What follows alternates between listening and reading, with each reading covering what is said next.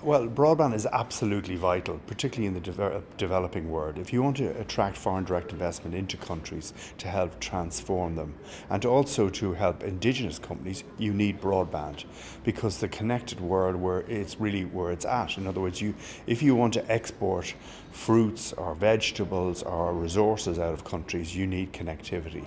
And that's why I think the work of the Broadband Commission is so important. And I think we should take a long-term view. We should look out to 2030 and say to ourselves, what do we want to achieve over the next 14, 15 years as goals and hard goals to make sure that we bring broadband to the developing world.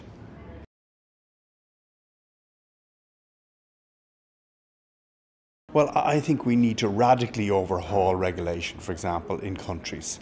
Regulators need to be told to issue spectrum, give spectrum to operators who want to roll out broadband, but they should have obviously the caveat of delivering. They can't sit on spectrum without actually implementing it and bringing broadband to rural areas, to urban areas, but across whole countries as such.